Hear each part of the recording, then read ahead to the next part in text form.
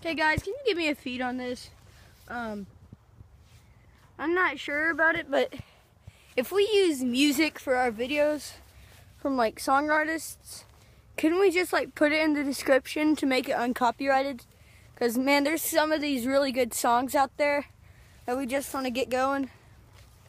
So in this video, we're going to try it out with my friend's Beats Pill. And if it's copyrighted, we'll just delete the video and we'll make our own music, okay? Leave a comment on this, guys.